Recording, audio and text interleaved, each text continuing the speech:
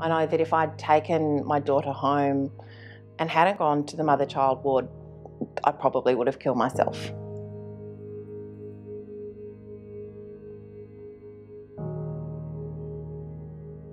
My name is Maddie. I live with a mental illness. This is my experience.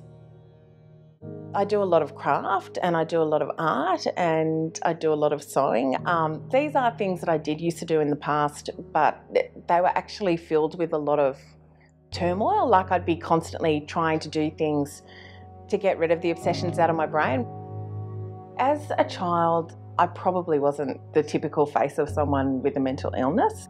I was always really outgoing. I had a lot of friends. I was very gregarious and quite a positive little kid.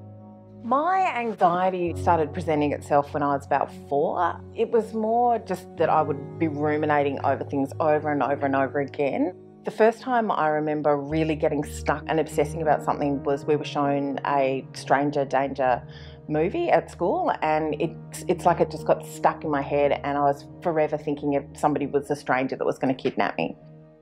As a child, trying to hide my anxiety disorder was really awful. What I was feeling internally was so completely different to what I was portraying externally. As a small child, I obviously really didn't know what was going on, but as a teenager, I just didn't want anybody to know that about me, and I didn't want them to actually know that there was 2 different sides to me. I was really ashamed. I just wanted people just to see me as, a happy-go-lucky person. Underneath it all, it was a very, very dark time, and I pretty much spent the whole time feeling completely melancholy. There was a dark cloud over the whole of my life. Having an anxiety disorder has affected all areas of my life. The 2 main areas are relationships and not being able to achieve my full potential at all. With relationships, I was constantly choosing people that were very detached because I really didn't want anybody to know what I was like inside. And if I did meet anybody that I knew that I would become too attached to, or they would become too attached to me, I would break up with them or put distance between me and them so that they would leave. With reaching my true potential, I could never really focus on anything apart from the rubbish that was going on in my brain. So there's no way I could really achieve anything to a high standard.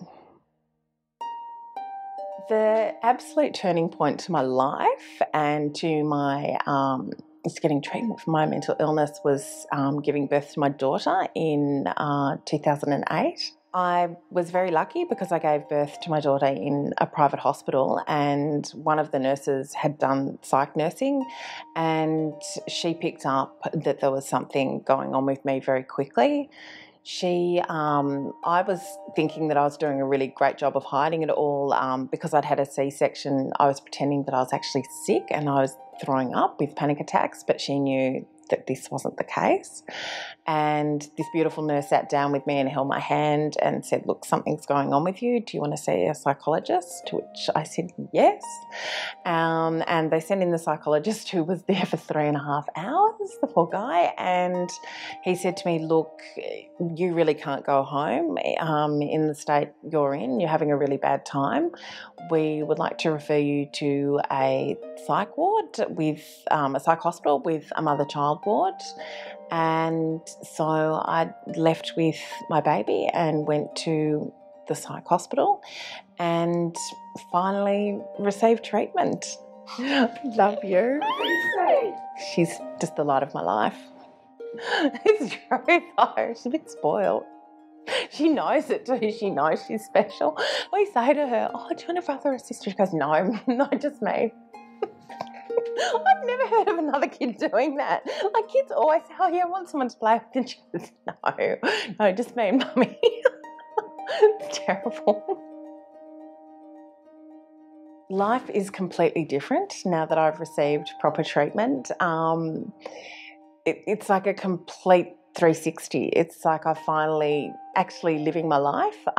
Before I did receive treatment, you know, I felt like I was half alive. I mean, not even half alive. Like I felt like I was pretty much dead. But now my entire life is a really happy place. And now finally my inside matches my outside.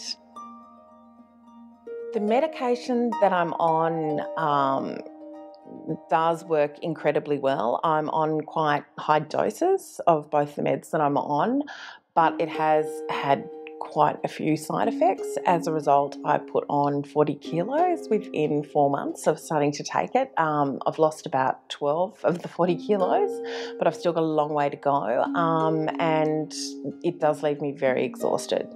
The management of my medication does take up quite a lot of time. Especially with the exhaustion, I'm constantly having to go to bed really early, and I have to monitor my sleep very closely because it's a slow release. One of the drugs is a slow release drug. It takes, you know, it goes through my system for 24 hours, but when I first take it, I really do need to sleep for a full 10 hours. So I'm having to constantly manage my sleep routines, which is hard with a little child. And with the weight gain, I'm constantly having to look at what I eat, and I do a lot of exercise. I always did do a lot of exercise, but I've had to really ramp it up. The main reason I'm telling my story of mental illness, there's two reasons. Probably the first reason is so that other people don't have to go through what I went through. Another reason is just to let people know that people can be quite ill around you and really suffering, but not look like the typical face of someone with a mental illness. The other reason I'm probably talking about my story is that I do think there needs to be quite a lot of changes to mental health support in Australia. I think, probably the main part of my story is that I did have private health insurance and that I could receive such amazing care. But if I didn't have the health insurance, I can pretty much 100% say that I wouldn't still be here today.